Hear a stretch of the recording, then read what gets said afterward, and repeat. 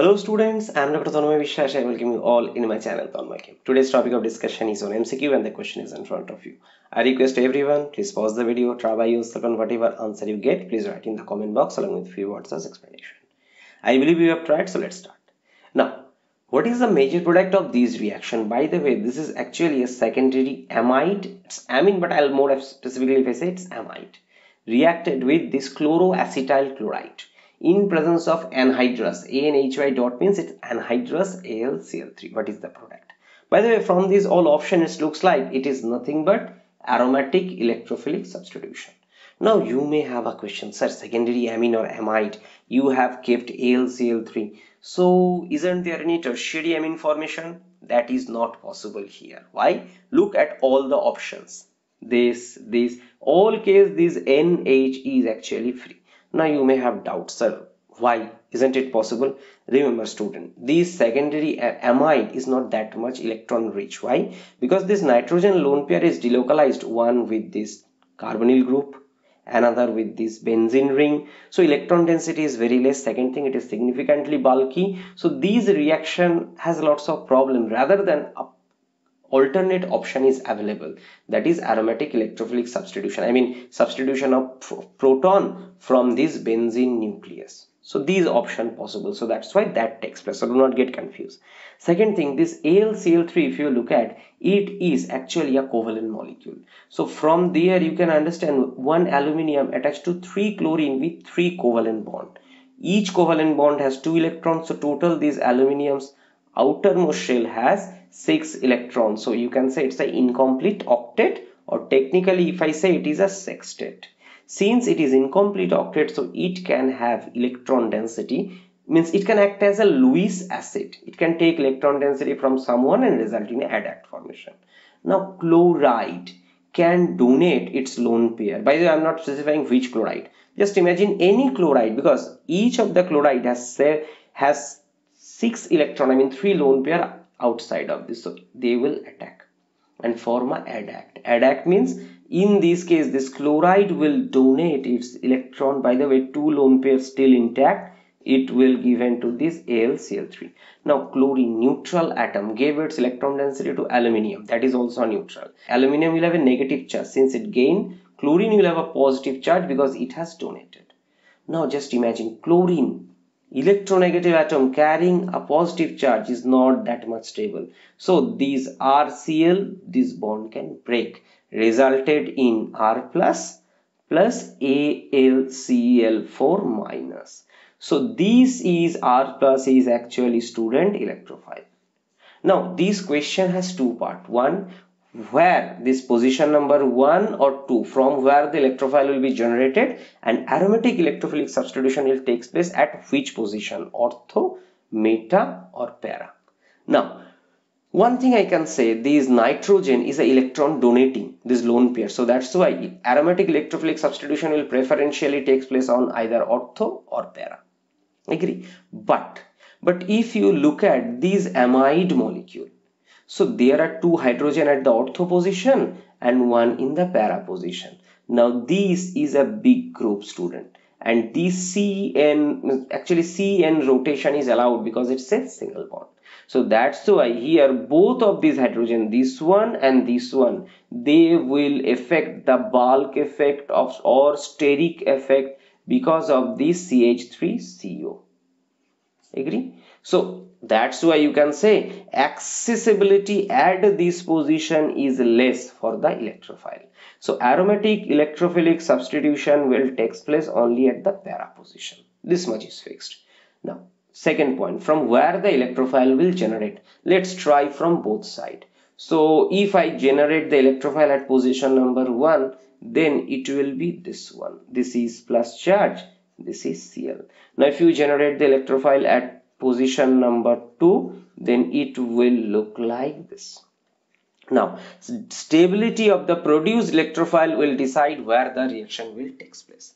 Now if you look at here, it can have another kind of stability. By the way, this carbon center is sp2 hybridized, and this oxygen has 2 lone pair, and one of them could be donated, resulting in, so this is Cl, this is carbon, it can form a triple bond and oxygen can carry a formal positive charge.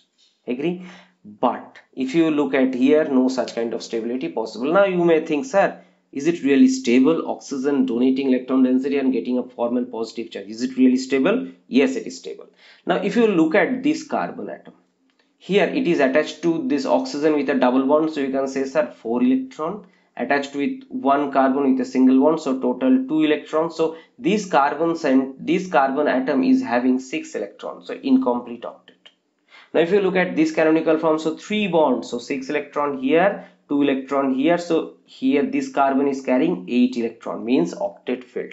So in resonance, if octet filled structure is obtained by some case, so that is more stable, although oxygen is carrying positive charge. What message I want to give? Now oxygen carrying positive charge, it will create some amount of unstabilization, I agree, but octet fill up will create some amount of extra stabilization. So overall this canonical form will result stabilization. So these has a chance, this canonical form has a good chance. Now if you look at here, this positive charge, it is actually next to this COCl. By the way, if you look at oxygen electronegative atom, so it will pull electron density, carbon will be delta plus. Even this chlorine will also pull its electron density through sigma bond because of minus I effect stronger. Then the further electron deficiency. So you can say this carbon is actually very electron deficient. So since it is very electron deficient, can it donate some amount of electron density to this positive charge? Answer is no. So this positive charge means this carbon carrying 6 electron, it is very electron deficient.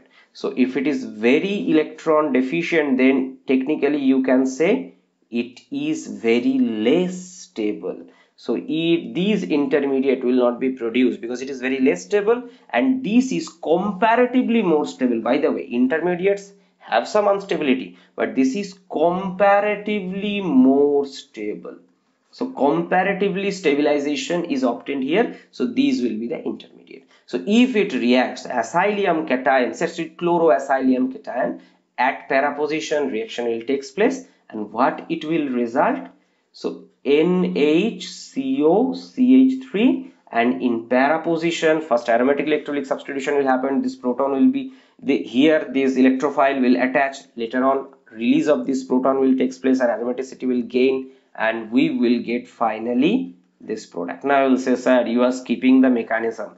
No, I am not skipping. I do not want to make the video lengthy. If you want to know the mechanism further, I suggest you, I'll provide a link. Please visit that video. I've already discussed the mechanism for aromatic electrolytic substitution in details.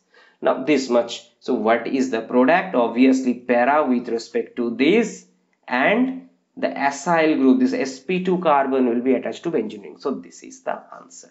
Now if this question appear in your exam less than 30 seconds, how can you solve it?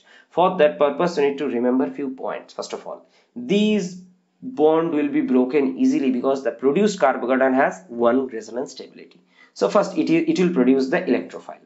Second point, this NHCOCH3 is actually an activating group, orthopara orienting, but ortho position faces steric effect because of these big groups. So only electrophilic substitution takes place in the para position. Student, you can remember, if you give mixed acid, means concentrated nitric acid and sulfuric acid, then nitration takes place para position. If you take halogen, I mean bromine in acetic acid, then bromination takes place in para position. Obviously in next step you can do hydrolysis, break this bond, and you can get para bromoaniline, para nitroaniline selectively. So remember that concept, it is utilized in many places. So here another application, that is a acylation reaction took place obviously at the para position where the sp2 carbon got attached to this para carbon atom.